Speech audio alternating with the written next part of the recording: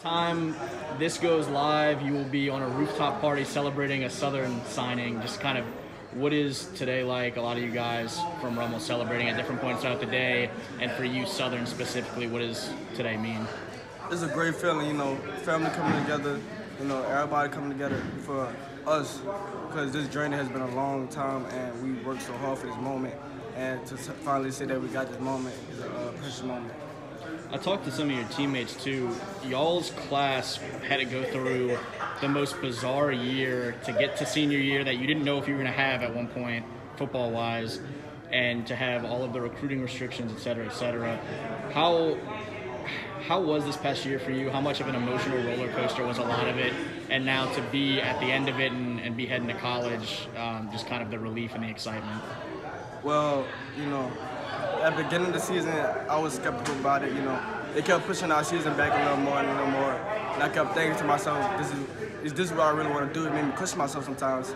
But in the back of my head, I knew this is what I love and this is what I need to do to be the greatest that I can be. So going into the season, it was a big thing going on with coronavirus, and everything was going on with us working out. There had setbacks with that, and a lot of people, families getting manipulated by that, and a lot of things going on. Mentally for me, I try to keep my best, because at the end of the day, with the coronavirus, anything could have happened. So anything could have happened, like our season could have got canceled. What can I do to better myself when that happens? So I always second guess myself, and I made the best decision, which is by working out, better relationship with our coaches and teams.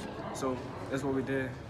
Guys like you and Colby and Kate, y'all had the reins passed to you from one of the greatest defenses to come through, where you guys were the younger guys to that big senior class, and now y'all had the opportunity to have an impressive season in your own right and follow a lot of those same footsteps to college. Just kind of tell me about that continued legacy, class to class, what they passed down to y'all and what y'all now leave to these next groups that are following y'all's footsteps. Well, the class before us, that 2020 class, they helped a lot. They've been 4-year starters, and our class, we only had guys who started 1 year.